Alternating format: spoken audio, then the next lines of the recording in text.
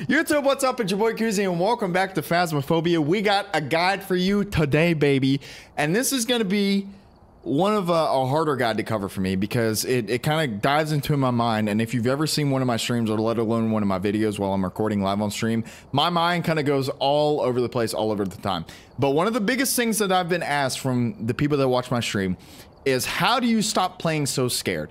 I've been very fortunate to only have 160 hours in this game, but I've been able to progress further than I used to because something happened along those 160 hours where I stopped being so scared of Phasmo. So what I want to do is I want to jump into a few contracts, kind of explain my thought process, and maybe give you some tips if you're struggling to stop playing Phasmo so scared, and hopefully help you get to that point where you're kind of like, oh, this game isn't that scary. Now, granted, Phasmo is a horror game, and it is scary, and there's still times where the ghost will, like, pop up in front of me, and I'll be like, oh, God, right?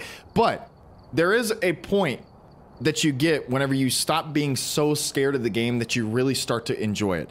And that's what I want to cover in this video. So before we go any further, give me a thumbs up if you like this video. Give me a thumbs down if you don't. And if you want to find your way back for more content like this, you can give me a subscribe with notifications on for more Phasmophobia as well as spooky stuff. I'm also recording this live on my stream. Would love to have you come check me out. The link for that is down in the description. So, in our pitter patter chitter chatter, let's get into it, baby. Okay, so we are starting on Edgefield. All right, and we're playing on professional difficulty with a little bit of tweaks in the custom settings. So, real quick, we're gonna get all three evidences because we're on professional. Secondly, I have the breaker starting on, and then all of the hunt settings are set to nightmare. So we've got a shorter grace period, and a couple other things with that. But nonetheless, what I want to do is I just want to play like a normal contract here and kind of give you a glimpse inside of my mind, all right? So one of the first steps to stop playing Phasmo so scared is to remember at the end of the day, these are just pixels on a screen. The ghost is quite literally AI.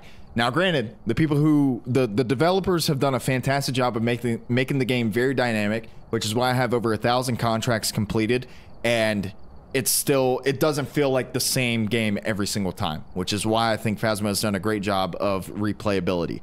But I think you have to understand that if you remember that the ghost is just AI, right? It's not like actually coming to get you and gonna come out through your computer monitor and kill you, right? You have to, like, that's what helps me at the end of the day. The other thing too is you have to understand that you're the one really in control. Once you understand the whole sanity drain aspect, how to use your cursed possessions, how to use the tools that you already have, like for instance your smudge sticks, your crucifixes, and your sanity pills to manipulate the ghost. And once you understand how to use these effectively, it really helps you start taking things into your own terms and start having control over the contract. So right now I'm at 100% sanity. The lights are on, so I know my sanity isn't going to drain just naturally.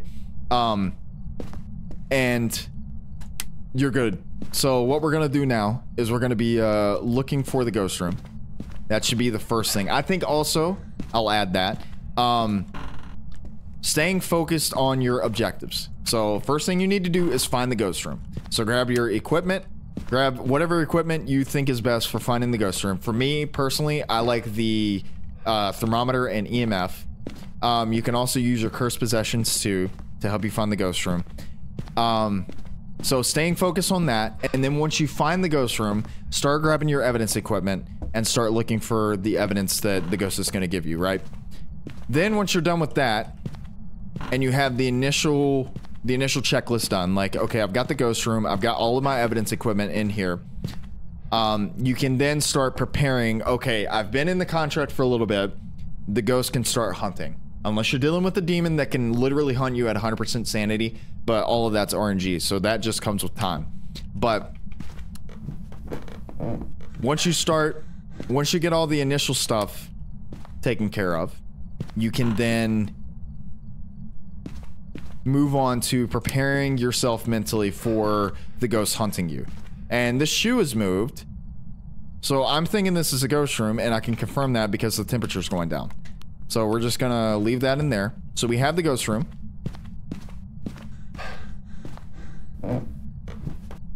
And now what we're gonna do is we're gonna go grab our next round of evidence equipment, which I like to grab Spirit Box, Ghost Writing, and UV. So doing that helps me, because as a streamer, I like to play this game solo because it allows me to interact with chat. But you can also play multiplayer. Multiplayer is a great way to kind of shake off the nerves a little bit. But if you're in a situation where you don't really have friends that play this game or like want to take it serious, you can join the Phasmo Discord. They have a ton of looking for group channels. And most of the players that I've had interactions with on Phasmo and random lobbies are actually pretty chill. A couple of them are a little bit trolly, but those are few and far between. All right, so we have Ghost Writing. Check for Spirit Box. Where are you? Are you here? Are you close? Taken away. Alrighty. So we have Ghost Writing, Spirit Box. So that already narrows down a couple things. All right. The other thing that helps me to not be so scared. Alrighty, well, that rules that out. Alright, so it's a mare. I'll get to that in a moment. So playing... That was my chat, redeeming the door noise. Thank you, Reed. So with mare, we need ghost orbs. So we can confirm that. So playing multiplayer, remembering that the ghosts are quite literally AI. The other thing, too, is talking.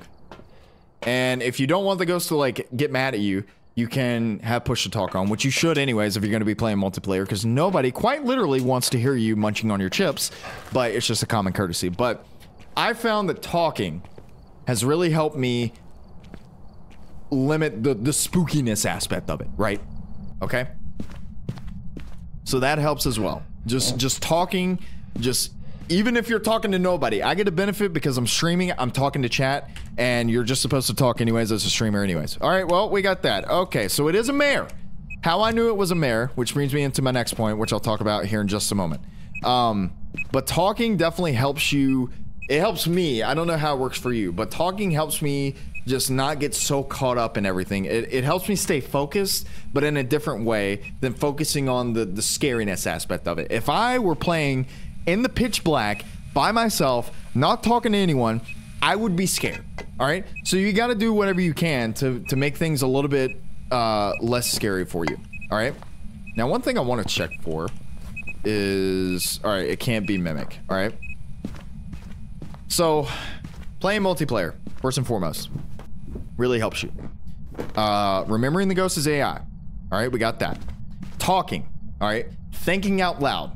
Saying, okay, before you even walk into the contract, just say what you're thinking so that you have that extra voice going on that you're hearing, not just the voice in your head or like your thoughts, but like you're verbalizing those thoughts, because that's also going to help you stay focused and help you process things a little bit better.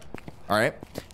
And then ultimately, the other thing that you can do is it's just like anything else. The more you expose yourself to something, the more desensitized to it you're going to get.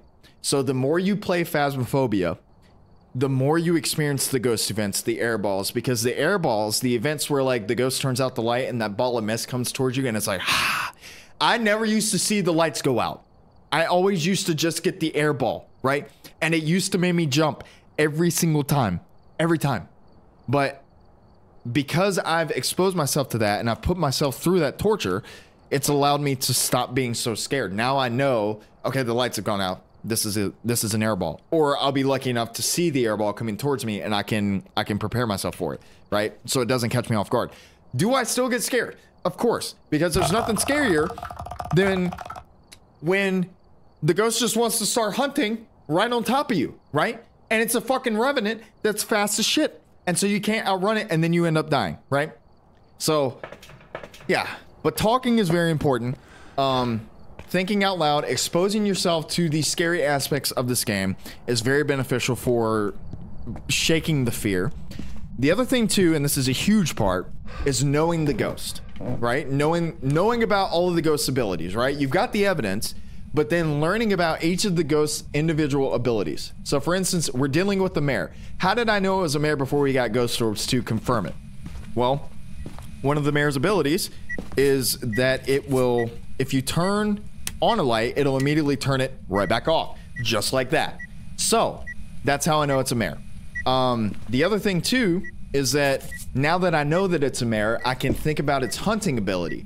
So the mare, what it does is at 60% sanity, if the lights are off in the ghost room, it will hunt. I know for a fact because I was just at the truck. My truck is at, or my sanity is at 80%. So I know that the ghost is not going to hunt me right now, right? I've already confirmed that it's a mimic, which can do all of the abilities of the other ghosts. But knowing the ghost abilities outside of the hunt and outside of the evidence that it can give you is super crucial for helping you not know or not be so scared, because they always say that knowledge is power, and it's true, especially in this game. Because now that I know it's a mare, I know what I can do. I know how to protect myself during a hunt, how to prevent it from hunting me.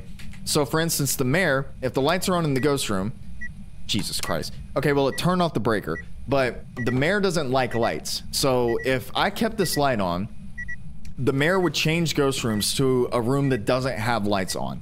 And then if it decided to stay in this room and the lights were on, the mare's not going to hunt until your sanity is at 40%, and that's if the lights are on in the ghost room. All right, so we're chilling right now. Now granted, the sanity drain is still kicking in, so we're losing sanity, so I'm probably down to like 75% sanity because we haven't experienced like a ghost event or anything like that.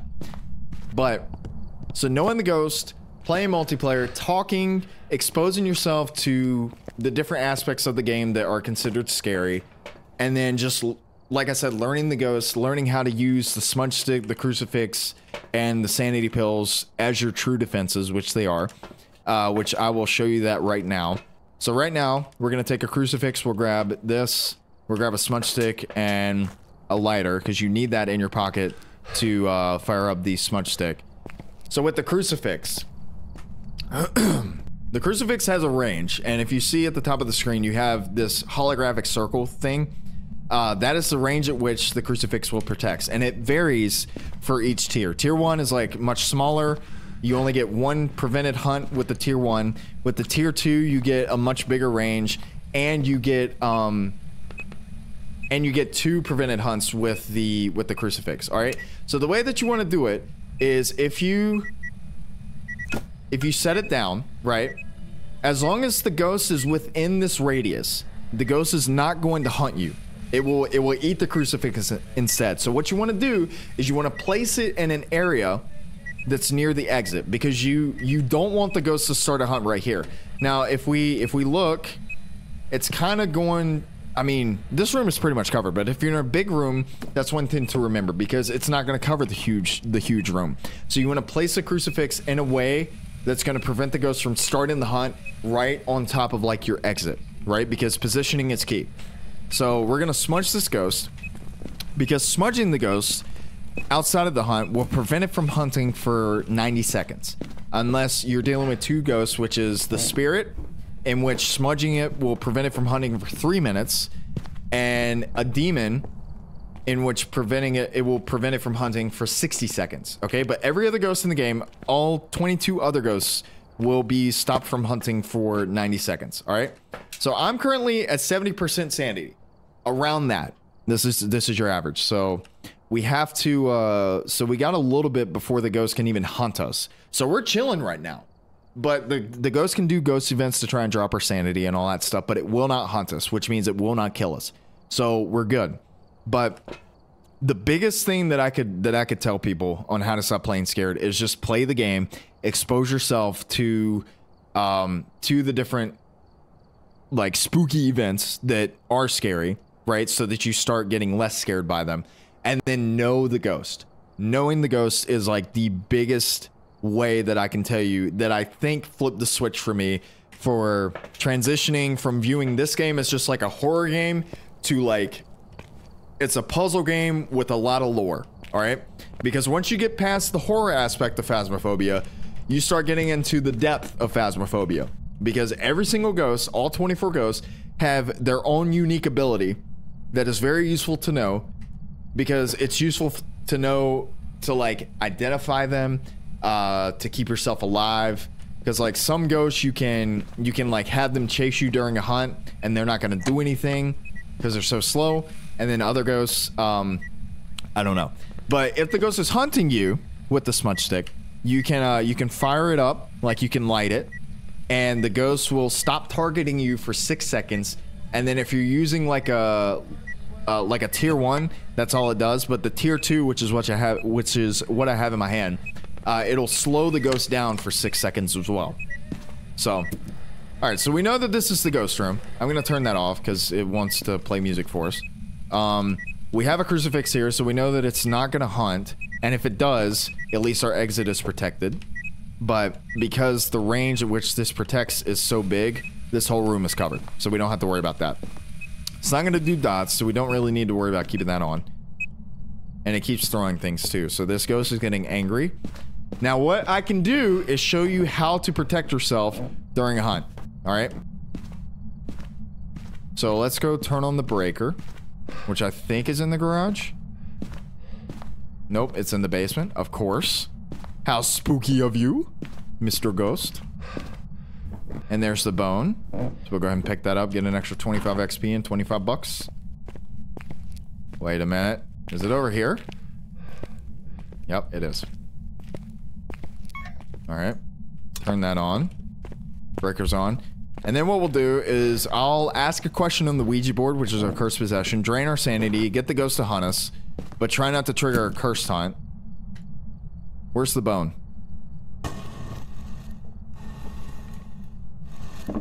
Goodbye. Always say goodbye unless you want the board to break. Alright. So we have this on.